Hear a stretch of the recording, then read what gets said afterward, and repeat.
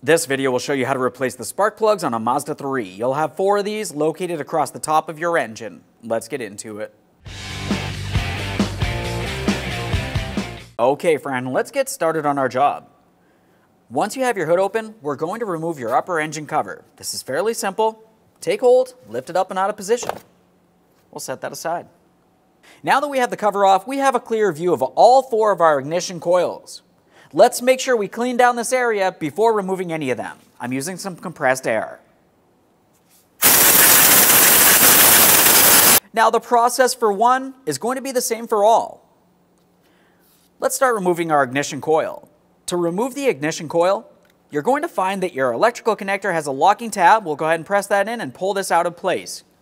You can carefully use a small pocket screwdriver if necessary.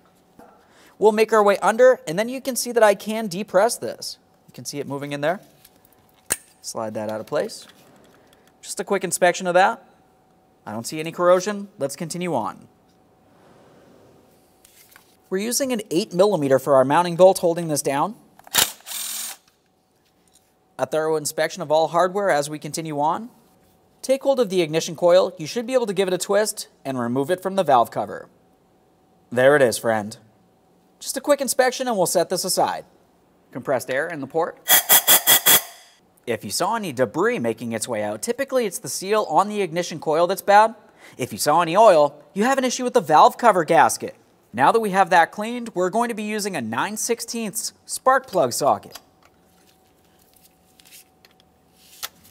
Start turning this counterclockwise to remove the spark plug. Get this out of there. There it is, friend. Now we can install our brand new spark plug. Prior to installing it, just confirm that the ground strap hasn't been peened over and hitting up against the electrode. Other than that, the white porcelain can't be cracked in any way. We'll take that spark plug and put it right into our spark plug socket. That should hold it for us. Now we'll carefully slide this down into the engine and start it in by hand.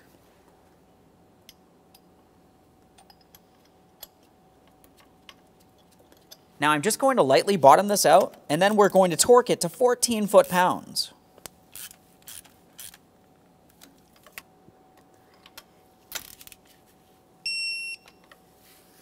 Continuing on, we're going to prepare to install our ignition coil.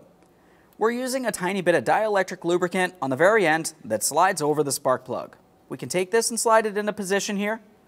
Once you have it pressed down onto the valve cover, align the mounting bolt port, start on the mounting bolts, and then I'm going to torque that to 60 inch-pounds. Let's just double check to make sure that's secured in place. Continue on with your electrical wiring harness next. As far as that electrical wiring harness, line it up, press it in, listen for a click. After that audible click, we're going to give it a tug, confirming it's properly secured in place.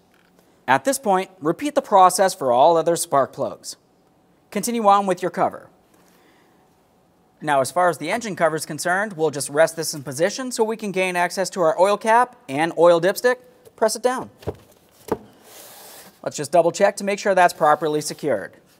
Okay, friend, we finished the installation of our spark plugs. At this point, you want to go ahead and start up the vehicle. Let it run, make sure you have no check engine light and no running condition. Close the hood, take your vehicle for a road test.